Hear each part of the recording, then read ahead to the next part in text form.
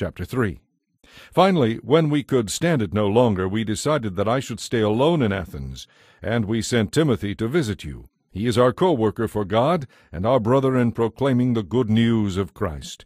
We sent him to strengthen you, to encourage you in your faith, and to keep you from becoming disturbed by the troubles you were going through.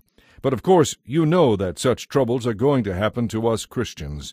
Even while we were with you, we warned you that troubles would soon come, and they did, as you well know.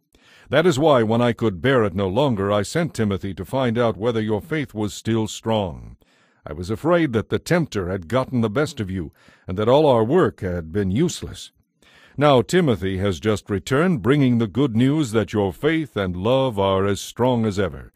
He reports that you remember our visit with joy, and that you want to see us just as much as we want to see you. So we have been greatly comforted, dear brothers and sisters, in all of our own crushing troubles and suffering, because you have remained strong in your faith. It gives us new life, knowing you remain strong in the Lord. How we thank God for you! Because of you we have great joy in the presence of God. Night and day we pray earnestly for you, asking God to let us see you again, to fill up anything that may still be missing in your faith. May God himself, our Father, and our Lord Jesus make it possible for us to come to you very soon. And may the Lord make your love grow and overflow to each other and to everyone else, just as our love overflows toward you.